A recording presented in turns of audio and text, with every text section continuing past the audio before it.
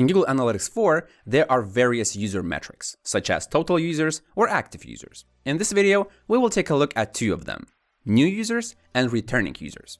Also, I will explain why the sum of new and returning users does not match the number of total users.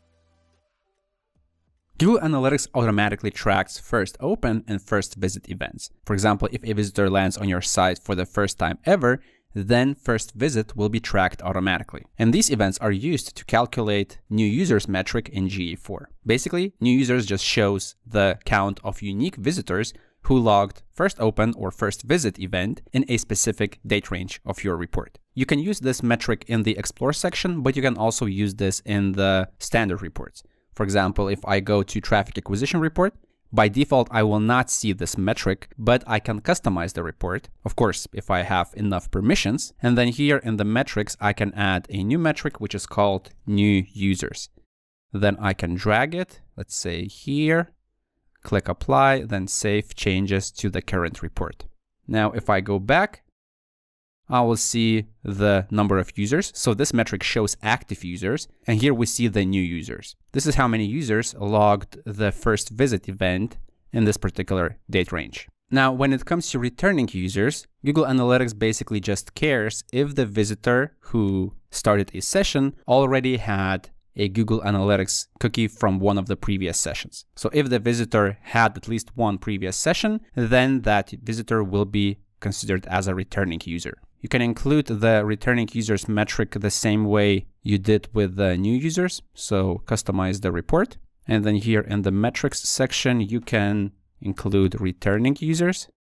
Then you can rearrange the list of metrics and then click apply and save changes to the current report. Now, if you go back, you will see the number of new users and the number of returning users. Now, you might be wondering, shouldn't the sum of new users and returning users match the number of all users? Well, first of all, users shows the number of active users, while the returning users does not care whether previous session was engaged or not.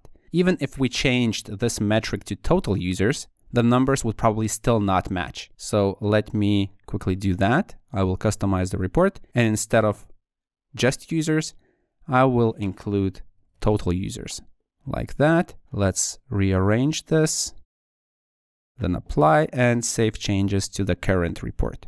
Now, if I go back, we will see that total users is 7, then new users is 7, and returning users is 3. So going back to the previous question, shouldn't the sum of new users and returning users match the number of total users? Well, the answer is no.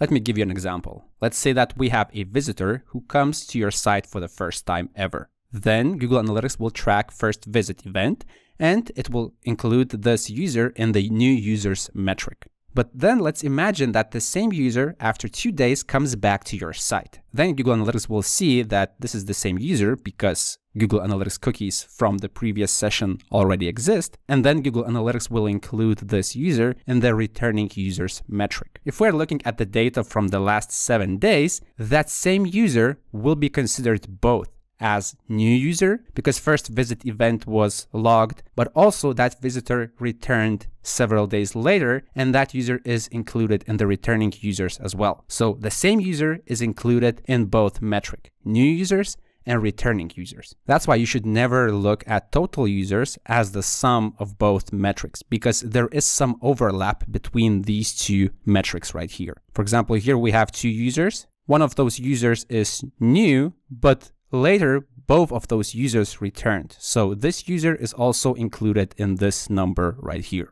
And that's the end of this video. Hopefully you now have a better understanding of new and returning users. If you found this video useful, hit the like button below the video. That will help me understand what videos do you like and what should I create in the future. Also, if you want to learn more about Google Tag Manager or GA4, then subscribe to this channel. My name is Julius, this is Analytics Mania, and I'll see you in the next video.